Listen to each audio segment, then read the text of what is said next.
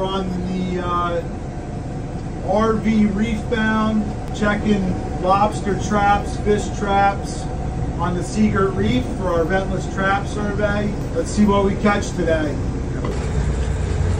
These traps are in about 60 feet of water. We've got 120 feet of vertical line. These are scientific traps with no vents in them so that you retain even the small creatures before we return them to the water. And if you look, this is a typical summer catch. We've got a lot of sea bass in here. It looks like a lobster.